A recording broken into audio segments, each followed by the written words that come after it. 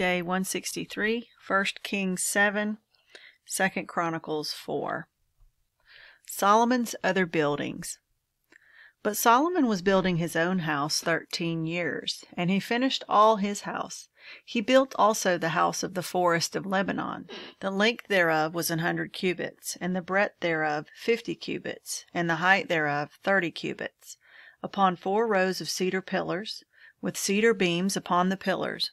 And it was covered with cedar above upon the beams that lay on 45 pillars, 15 in a row. And there were windows in 3 rows, and light was against light in 3 ranks.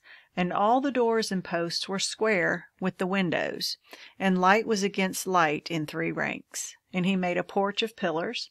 The length thereof was 50 cubits, and the breadth thereof 30 cubits. And the porch was before them, and the other pillars and the thick beam were before them. Then he made a porch for the throne where he might judge, even the porch of judgment, and it was covered with cedar from one side of the floor to the other.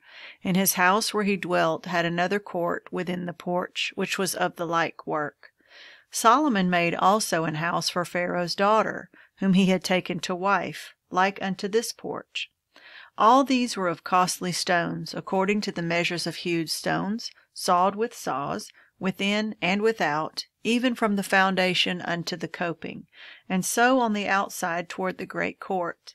And the foundation was of costly stones, even great stones, stones of 10 cubits, and stones of 8 cubits. And above were costly stones, after the measures of hewed stones and cedars.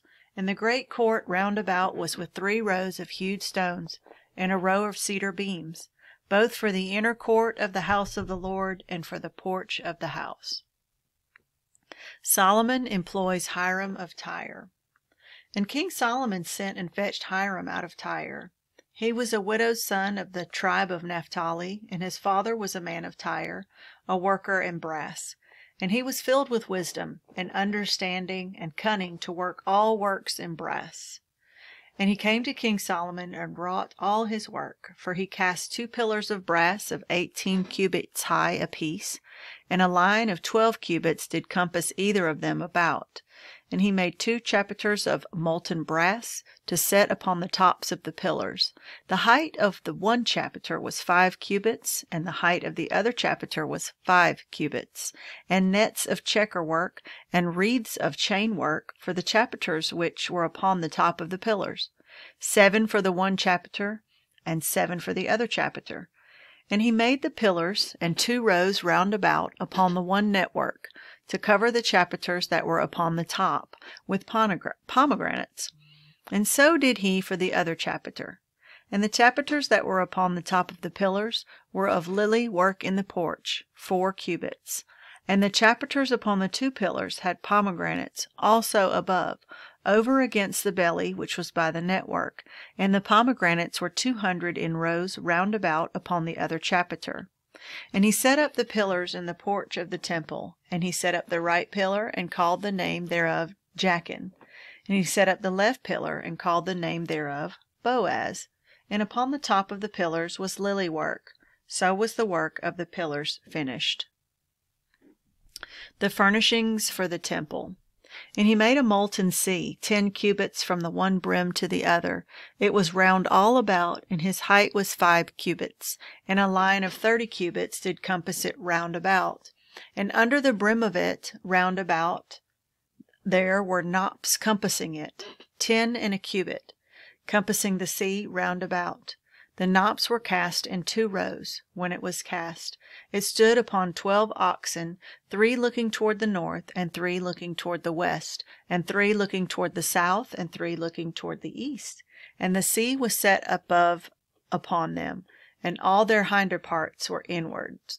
And it was an handbreadth thick, and the brim thereof was wrought like the brim of a cup, with flowers of lilies. It contained 2,000 baths. And he made 10 bases of brass. 4 cubits was the length of one base, and 4 cubits the breadth thereof, and 3 cubits the height of it. And the work of the bases was on this manner.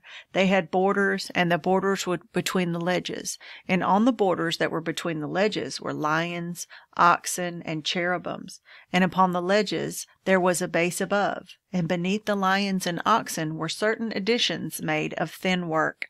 And every base had 4 brazen wheels, and plates of brass. And the 4 corners thereof had undersetters. Under the laver were undersetters molten at the side of every addition. And the mouth of it within the chapiter and above was a cubit, but the mouth thereof was round after the work of the base, a cubit and a half. And also upon the mouth of it were gravings with their borders, 4 square, not round. And under the borders were 4 wheels, and the axle trees of the wheels were joined to the base. And the height of a wheel was a cubit and half a cubit. And the work of the wheels was like the work of a chariot wheel. Their axle trees and their naves and their felloes and their spokes were all molten. And there were 4 undersetters to the 4 corners of one base, and the undersetters were of the very base itself.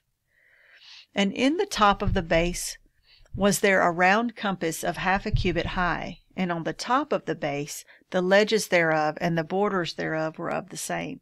For on the plates of the ledges thereof, and on the borders thereof, he graved cherubims, lions, and palm trees, according to the proportion of every one, and additions round about. After this manner he made the 10 bases.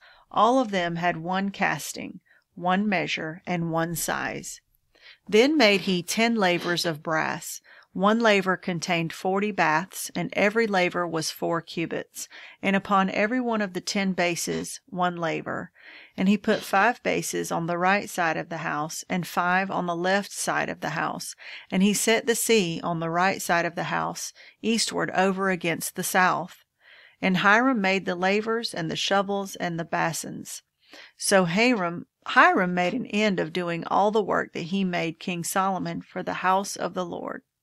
The 2 pillars and the 2 bowls of the chapiters that were on the top of the 2 pillars, and the 2 networks to cover the 2 bowls of the chapiters which were upon the top of the pillars, and 400 pomegranates for the 2 networks, even 2 rows of pomegranates for 1 network, to cover the 2 bowls of the chapiters that were upon the pillars, and the 10 bases and 10 lavers on the bases, and 1 sea and 12 oxen under the sea, and the pots and the shovels and the basins, and all these vessels which Hiram made to King Solomon for the house of the Lord were of bright brass. In the plain of Jordan did the king cast them, in the clay ground between Succoth and Zarthan. And Solomon left all the vessels unweighed, because they were exceeding many. Neither was the weight of the brass found out. And Solomon made all the vessels that pertained unto the house of the Lord, the altar of gold, and the table of gold, whereupon the shewbread was, and the candlesticks of pure gold, 5 on the right side, and 5 on the left, before the oracle, with the flowers and the lamps, and the tongs of gold, and the bowls, and the snuffers, and the basins, and the spoons, and the censers of pure gold, and the hinges of gold, both for the doors of the inner house, the most holy place, and for the doors of the house, to wit, of the temple. So was ended all the work that King Solomon made for the house of the Lord. And Solomon brought in the things which David his father had dedicated. Even the silver and the gold and the vessels did he put among the treasures of the house of the Lord. The furnishings for the temple. Moreover, he made an altar of brass, 20 cubits the length thereof, and 20 cubits the breadth thereof, and 10 cubits the height thereof. Also he made a molten sea of 10 cubits from brim to brim, round in compass, and 5 cubits the height thereof. And a line of 30 cubits did compass it round about, and under it was the similitude of oxen, which did compass it round about, 10 in a cubit, compassing the sea round about. 2 rows of oxen were cast when it was cast. It stood upon 12 oxen, 3 looking toward the north, and 3 looking toward the west, and 3 looking toward the south, and 3 looking toward the east. And the sea was set above upon them, and all their hinder parts were inward. And the thickness of it was an handbreadth, and the brim of it was like the work of the brim of a cup, with flowers of lilies. And it received and held 3,000 baths. He made also 10 lavers, and put 5 on the right hand and 5 on the left, to wash in them. Such things as they offered for the burnt offering, they washed in them. But the sea was for the priests to wash in. And he made 10 candlesticks of gold according to their form, and set them in the temple, 5 on the right hand and 5 on the left.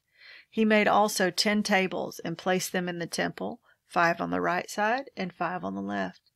He made 100 bases of gold. Furthermore, he made the court of the priests, and the great court, and doors for the court, and overlaid the doors of them with brass. And he set the sea on the right side of the east end, over against the south. And Huram made the pots, and the shovels, and the basins, and Huram finished the work that he was to make for King Solomon for the house of God, to wit, the 2 pillars, and the pommels, and the chapiters which were on the top of the 2 pillars, and the 2 wreaths to cover the 2 pommels of the chapiters which were on the top of the pillars, and 400 pomegranates on the 2 wreaths, 2 rows of pomegranates on each wreath, to cover the 2 pommels of the chapiters which were upon the pillars. He made also bases, and lavers made he upon the bases, 1 sea, and 12 oxen under it. The pots also, and the shovels, and the flesh hooks, and all their instruments did Huram his father make to King Solomon for the house of the Lord, of bright brass. In the plain of Jordan did the king cast them, in the clay ground between Succoth and Zeradathah. Thus Solomon made all these vessels in great abundance, for the weight of the brass could not be found out. And Solomon made all the vessels that were for the house of God, the golden altar also, and the tables whereon the shewbread was set. Moreover, the candlesticks with their lamps, so that they should burn after the manner before the oracle of pure gold. And the flowers, and the lamps, and the tongs made he of gold, and that perfect gold. And the snuffers, and the basins, and the spoons, and the censers of pure gold. And the entry of the house, the inner doors thereof, for the most holy place, and the doors of the house of the temple were of gold.